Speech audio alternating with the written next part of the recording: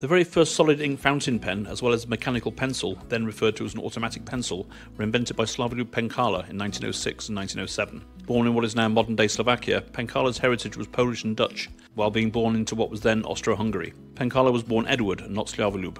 After moving to Zagreb, he became a naturalized Croat and changed his name to Slavoljub Edward Penkala. Slavoljub translates as Slavophile. Penkala didn't become quite as fixated on specific things like Tesla did. He attended university in Vienna and gained a doctorate in organic chemistry, but was also keen to learn to play instruments, meeting his future wife Emily during violin lessons at university. The Penkala 1910 biplane, often referred to as the Leptir or butterfly, was the very first aircraft ever to fly in Croatia. The single-engine plane, boasting conventional landing gear, took to the skies on June the 22nd, 1910.